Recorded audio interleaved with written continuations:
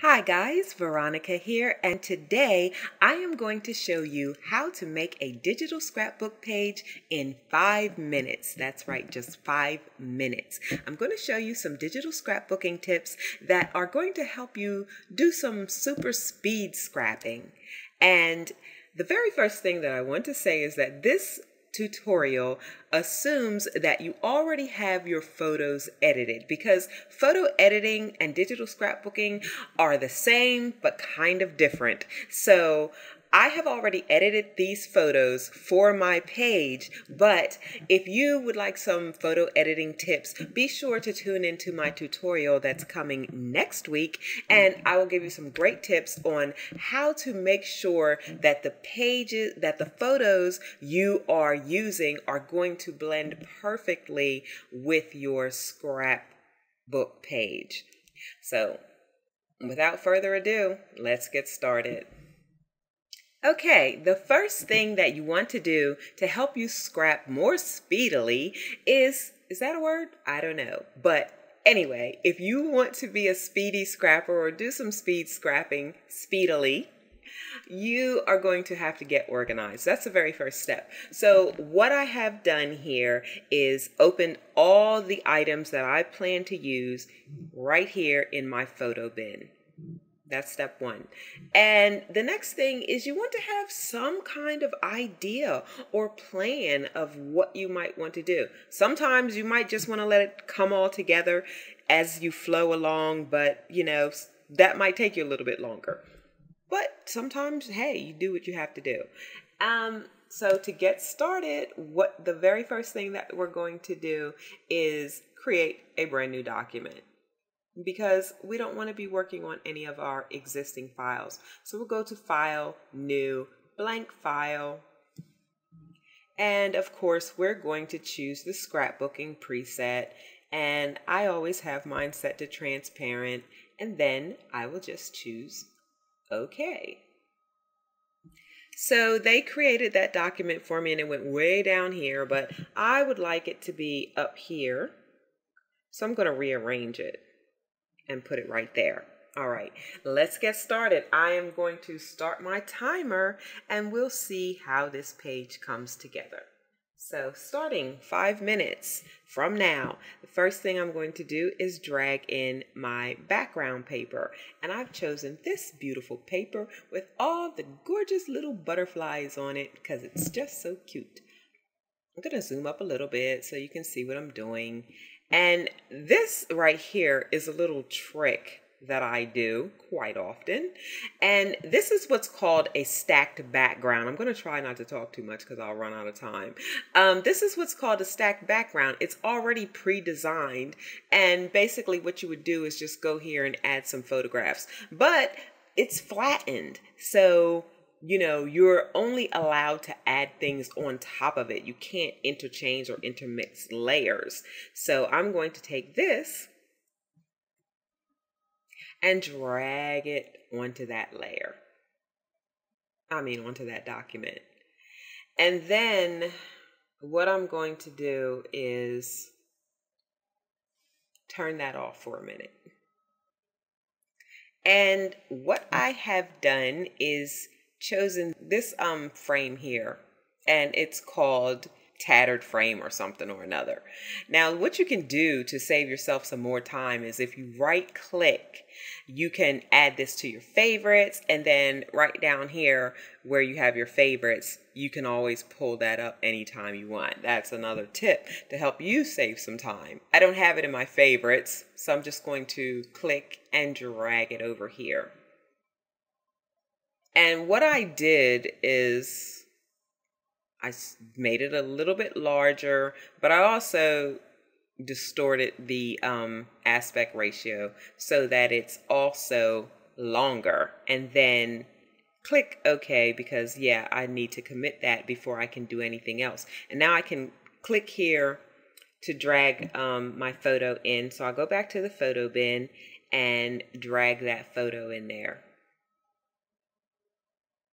And I'll zoom up so you can see. Now here you have your little editing bar that lets you zoom up or down and adjust it the way you want. Now I can't go down too much because as you can see it's going to not fit into the bounds of the frame. I can move it around a little bit. So here I have a choice. Do I want all of the heart or all of the hair? I'm gonna go with the heart because it's cute. I mean, she's cute too, but you know, I need that heart in there. Or I could just make it a little bit smaller and have the best of both worlds. Okay, how's that work? Pretty good, right? So that's done. Click yes. And now what I'm going to do is, because, you know, when you're using this Photoshop Elements, I'm going to go here to my layers. When you're using this Photoshop Elements and you leave these files open like this, when you're dragging elements in back and forth, sometimes they can get caught in here. And I don't know if I'm explaining that correctly, but let me show you what I mean. So I want to drag this flower onto the document. But if I happen to drag here, you see what happened? Ah, I don't like that. So I'm going to just go back up here to where I transformed this thing right there. And now what I'm going to do is this is my history panel, and I advise you to use that because it lets you do undos really quickly. Because I could have done here, do a Control Z, Command Z, or I could have done undo, whatever. But I just like to use this and just go up to the last step that looked great to me. So what I'm going to do to avoid that is come up here, make a new layer, and then hold down my Shift key or Command key or Control. It doesn't matter because I'm only selecting 2 layers, and then right click and then merge those 2 layers. And then that way you won't be able to add anything else into that. Okay? This mission might be a fail. Don't judge me, you guys. Okay. So where was I? I'm going to zoom out so we can see exactly where we were. So now that I have my photo positioned, I'm going to rotate it a little bit. Just a smidge, not too much. And then commit that by clicking the little check. And now I'll turn this back on and I will right click to simplify. Sometimes you'll hear me say rasterize because that's what they call it in Photoshop, and I'm used to saying that. But here they call it simplify. So basically you're converting that image from a vector or smart object to a raster. And then I'm going to grab my eraser, and I want a great big one, and I want it to be really, really soft. So I'm going to come down here and grab this. It's a 300, but not big enough for me, so I'm going to make the size a little bit bigger. And I was erasing on that. Oh, look at that. It's cute. She's peeking through. And then what I'm going to do is just erase, you know, a good portion of this. And I'm going to grab this selection tool, rectangular selection tool, and I'm going to right click and layer via, I'm going to do layer via cut because I need that on a separate layer. And I'm just going to move this over to about right there. And okay, so the very next thing we did is I added a gradient here. So I took my rectangular selection tool and we're going to add a new layer. And then we're going to come here. Now the last time I deleted this little flower at the end, but this time I think I'm going to keep it because it's cute. And then we're going to come over here to gradients and we're going to adjust our colors by doing that. Okay, and keep that top colors pretty good. And then we're going to just come in here, and once you're using your gradient tool, and I'll zoom in so you can see, you have this little crosshair, I guess you call it, I don't know. And all you're going to do is just come in here and draw like that. Now, if you draw like that, you see how the blue is at the top and the cream is at the bottom. But if you drew the other way, it would be reversed. See that? So it's just a matter of how you want it to do. And that applies to the same if you were drawing it left to right or right to left. Okay, so select and then deselect. And then that would be fine if I hadn't kept those flowers there, but since I did, now I'm going to have to go in and do some erasing. Oh my God, I have 1 minute left.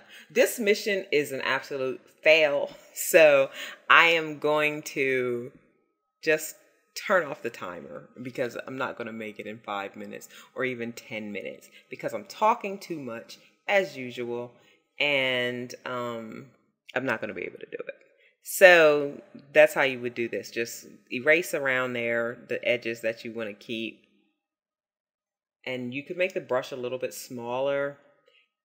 If you hold down the bracket keys on your keyboard, you can control the size of your brush. I'm going to erase that because I went too far in because I couldn't see what I was doing.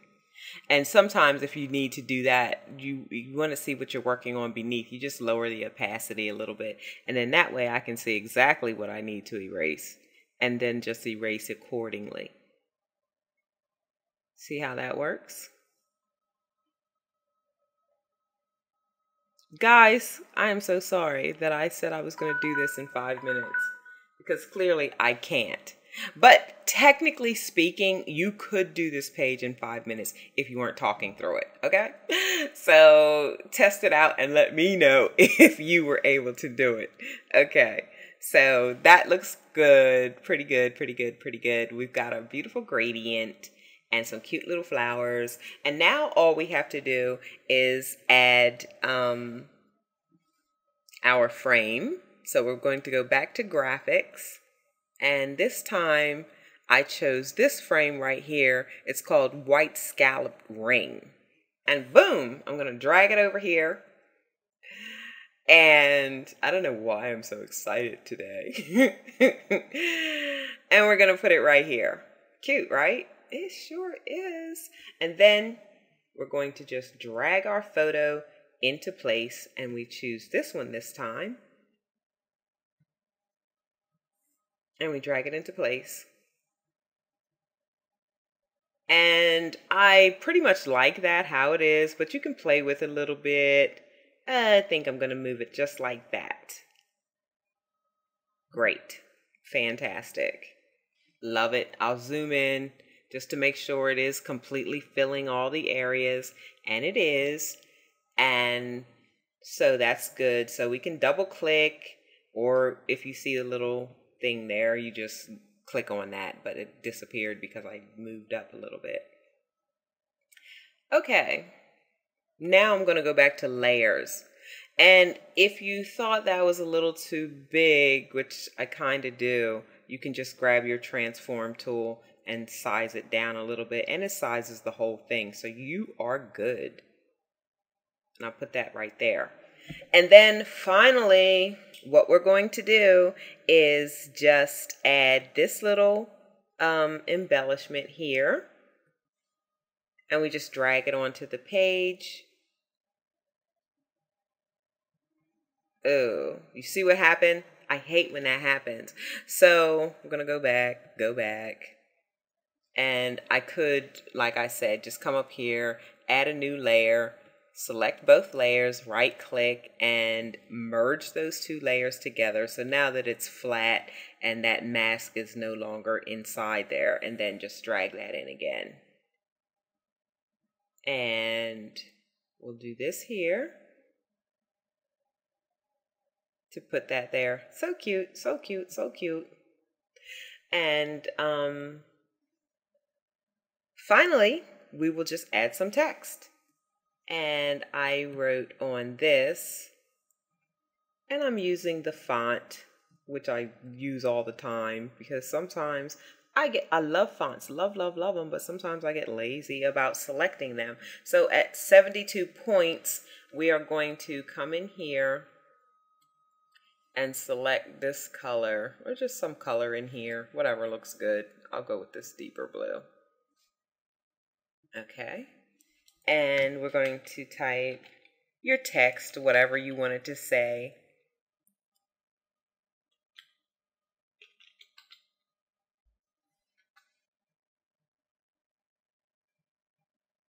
And commit that by just double clicking. And then finally in here I have this 9, and I'll put that right there. I'm going to put it right here because I think that looks cuter. And I will take my text wherever it is.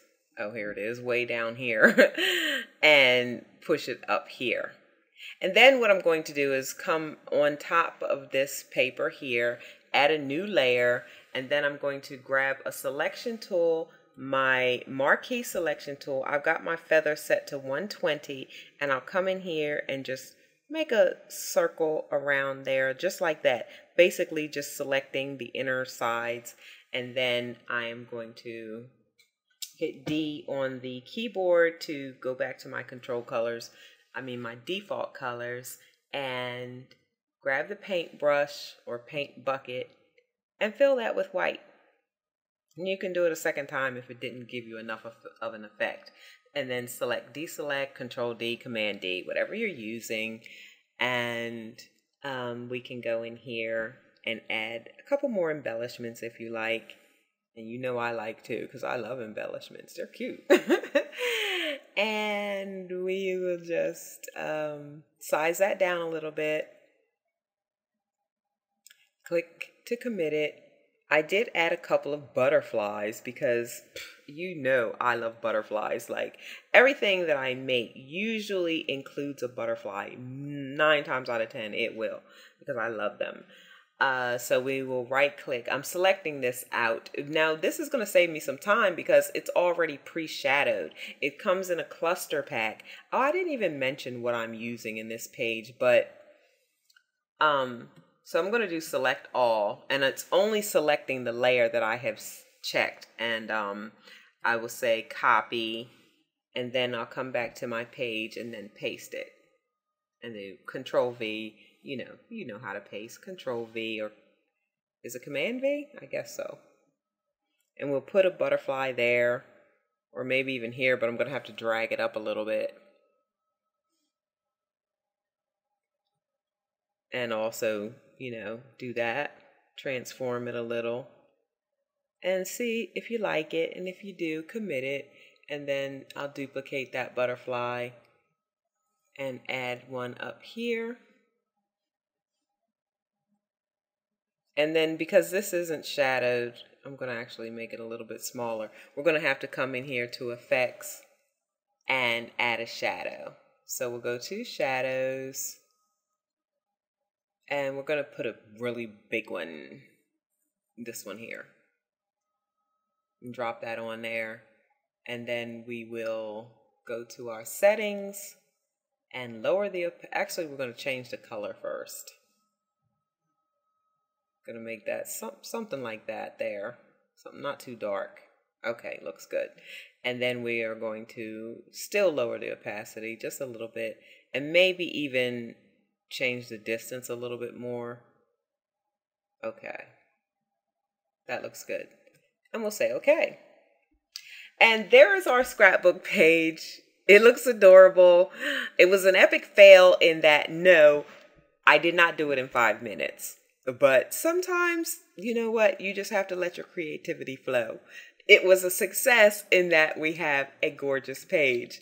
So I hope you like this tutorial. And like I said, remember to tune in next week, and I'm going to show you all about how I recolored these images to look fantastic on this page.